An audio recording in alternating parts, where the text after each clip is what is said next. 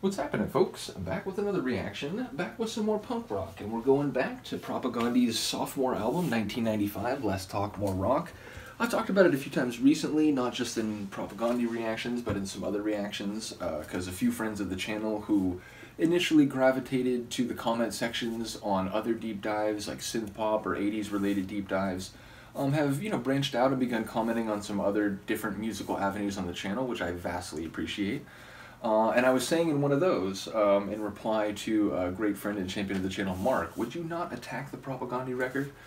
That their first album, Less Talk, More Rock, or no, this is Less Talk, More Rock, How to Clean Everything, seen over here, that is an album that since they've moved on to other albums, Propagandhi has maybe not disowned, but certainly, I've heard Chris say in a couple different interviews that, look, that record is what it is, I appreciate, what we did in that time, but we're never going to make another record like that again. We're not going to make a record that sounds like that again. So the first record, in a way, has been de-emphasized by the band. I still do think they play some songs from it at concerts. When I saw them in 2017, they played, I think, Anti-Manifesto, which is the first track on the record. But generally speaking, they don't quite go back to that album as fondly as I think they hold this one, which is nearly as old. Again, this is 95, so, we're talking, what, like 28 years? Nevertheless, as I said in other reactions, when I first got this, which was in CD format, I didn't get this vinyl copy until years later, but when I got it on CD, it took me a few weeks, a couple months to kind of, okay, this is, I'm loving this just as much as the first one, just because the music was similar but not the same. It felt a bit more indie punk, a bit less just sort of, vitriolic, politically scathing, but sometimes I've heard that first album described as skate punk. I don't see it as skate punk. I think that's slightly a mislabel. I think it's more like 90s hardcore kind of punk. But it is a different style than this. So as I said, when I first got this album, it took me a little bit to enjoy the music of it as much as the first album, which I definitely came to do eventually.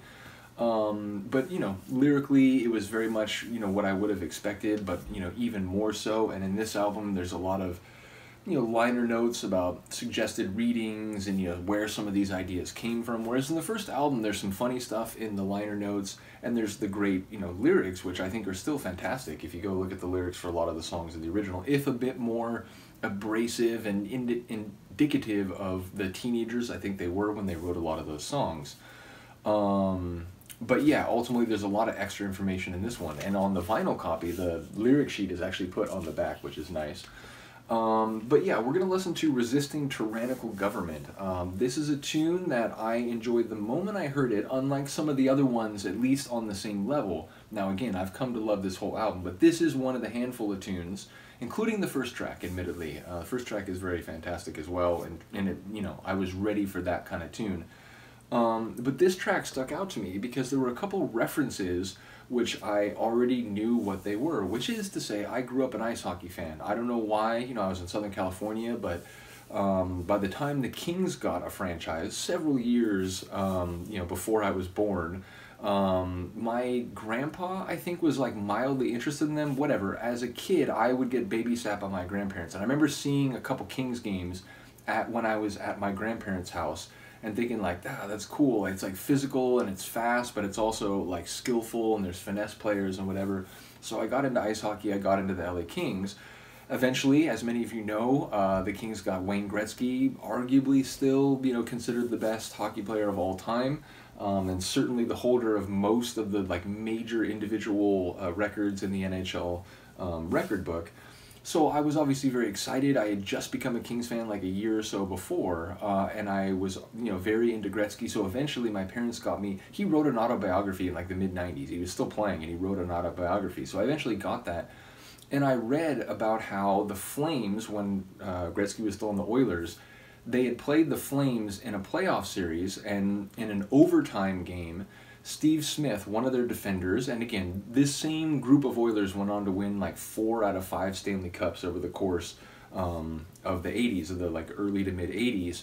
So they eventually had a lot of success, but before they won any of those Stanley Cups, they played the Flames in a playoff series, and Steve Smith was behind his own net, and he tried to play a pass out to like break out of their zone, and it hit Grant Fuhr, their goalie's stick, and went back into the goal. Like an own goal if it was soccer, but they actually don't do own goals in hockey, so it would have been credited to whoever the last player on the Flames to touch the puck was, which I don't remember in the moment. So this song, talking about resisting tyrannical government, talks about how he wants to resist these brutal forces, these forces which are cruel and marginalizing and exploitative and oppressive and so on, but he doesn't want to catalyze, as he puts it, the second final solution. He doesn't want to be the sort of rabble-rouser or the muckraker that causes the government to hit down even harder and to oppress people more and to maybe lead to a lot of bad pain or even death on the part of people who, you know, he never intended to get hurt by resisting tyrannical government. And he's eventually saying, so how do I resist these systems, whether it's of, you know, systems of government or systems of like capitalism and so on, without causing problems for people who are just trying to get by and so on. And here's the thing, he says, you know, I do make money, like I'm in a position where I do in some sense benefit from the system. You know, they're a band, they like play, they make money playing shows, and they put out records which are bought by people, and they, you know, they get royalties if their songs are used and things. Not that Propagandhi, like, you know, uses their songs in movies or TV shows, but the point is, the song acknowledges, like, yes, we are actually privileged. We're in a position where we do sort of make sense or make money off of this system. So how does someone like us do that in a way that is more ethical or fair? There's a line right at the end which I think is so perfectly put. But that's exactly why privileged fucks like me should feel obliged to whine and kick and scream until everyone has everything they need. Which is to say, like, yeah, I am sort of lucky, which is why I'm going to keep using my voice to try to help people and try to, you know, benefit everyone. And while I'm doing that, I'm going to try to not score an own goal and lead to, again, a second final solution where they're like, oh, this rabble-rouser is the exact excuse we need to come down harder on everybody and to, you know, arrest political dissidents and so on. So I think it's a very self-aware song. Again, at this point, I think they're early to mid-20s. You know, not much older than when they wrote their first record, but I think the songwriting on this album shows a definite big step up in terms of the nuance of the songwriting. And again, the sonics are a bit different from the first album, maybe not as different as I think the lyrics are, even though, again, in another sense, they're driving at the same issues, they have a lot of the same attitudes and opinions on things. I just think the songwriting like takes a step up here, and I think this is a good example of it. So I'll stop talking and we'll get to it. This is Propagandhi, and the song is Resisting Tyrannical Government on Less Talk, More Rock. I was just going to look to see if the cat number's here. Oh, and once again, let's give a big shout out to the logo, which they've continued to use ever since they first introduced this on this album. So yeah, is Resisting, the print on this label is so stupidly small. I believe it's the first one on side 2, which should be this side. So I'll know right away if this is the right track, because if not, it'll be the first track on the album. But yeah, Resisting Tyrannical Government by Propagandhi, maybe. Nope. So again, it should be written the other way around, but whatever. This is Propagandhi, Resisting Tyrannical Government from Less Talk, More Rock, 1995.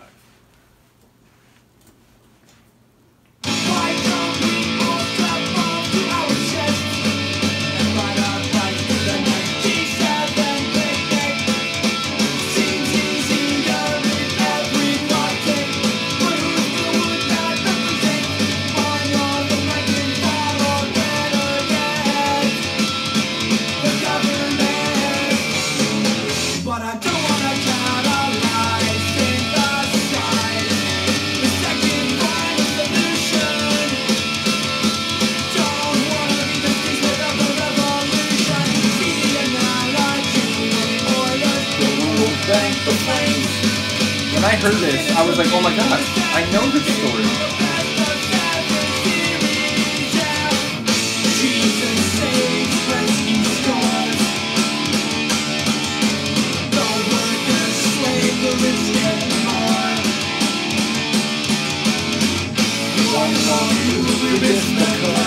So play the man, not the puck.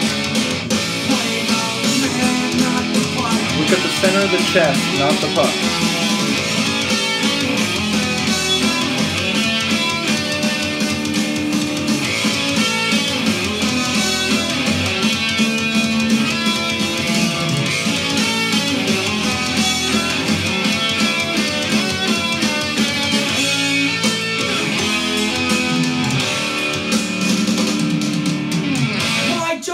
Plant a mechanic virus and erase the memory of machines that maintain this capitalist dynasty. The end plot of Fight Club. And yes, I recognize the irony. The system I oppose affords me the luxury of biting the hand that feeds. That's exactly why privileged fucks like me should feel obliged to whine and kick and scream. Yeah, till everyone has everything they need. Yeah, just fantastic. I really do love that sentiment. And again, I love the self-aware, you know, that look, yes, we make money from this system, but that doesn't mean that we shouldn't and that we aren't biting the hand that feeds, because, you know, it needs to be done.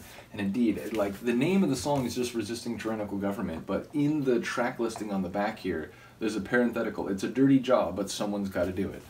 So yeah, once again, I love what this album represents. I think it's, you know, it was a big step in their history. Now, the next album was an even bigger step, but because by the time they got to the next album, which is Today's Empire is Tomorrow's Ashes, 2001, Todd had joined the group after the original bassist John K. Samson left. For reasons I've discussed in other videos, part of it, you know, their shows were getting very intense because they're a very passionate group, and then, you know, people with very different political views were showing up to, like, trash the shows or crash the shows, and ultimately there was a lot of, you know, like, physical incidents. So John K. Samson left to do the Weaker Thans. Todd came in. At that point, they became a more, like, hardcore band, like, right on the edge of metal. It's still punk rock, but they added a sort of more metal sound to their musical style. So, yeah, I guess all the albums have been sort of transitional and pivotal, which is, you know, a good indication of a band that continues to grow. But ultimately, I do enjoy this album a lot. And more so now in retrospect than perhaps when I first got it. And yeah, like I said, I had read that Gretzky autobiography, and he talks about that playoff series and how they all felt bad for Steve Smith because, you know, he didn't mean to do it, and, you know, ultimately they went on to win a number of Stanley Cups after that. So that when I first heard this song, I was like, oh my god. And by that point, I was playing ice hockey, and I was, you know, I was a forward. I was definitely, like, I was a center usually. Occasionally I was playing on one of the wings, but I usually played center. So I was like an attacking player, sort of a finesse player, but I don't know, maybe like a Jeremy Roenick, because I did like the body check too. But the point is, they're absolutely right, you know, like, if you're defending, you can get caught up in someone's wizardry if you're staring at their stick work and, you know, their stick handling. But ultimately, they have to get by you to do anything. So if you just, you know, again, keep a bead on the middle of their chest, and if they try to go by, no, like, you're not going by. That really is the best way to defend. So yeah, when I first heard this song, like, my eyes lit up, and I was like, oh my god, like, I know the hockey series they're talking about, or the playoff series they're talking about, and I know enough about ice hockey now. Again, the reason I discovered Propagandhi, I went up to a hockey camp in Canada, and a kid there had their first album on cassette tape, and I ended up hearing it. So, yeah, I knew enough about hockey at that point to know that, like, and that's legit strategy. That's, you know, that's legit hockey strategy. So, again, these punk rock videos are always long, especially when I talk Propagandhi, and they always will be so. But apparently, you know, Captain Elaborate is not disfavored for that reason. So shout out to Ryan, as well as all the other punk rock people. I do appreciate you. Let me know what you think of this. I'll see you next time. Peace.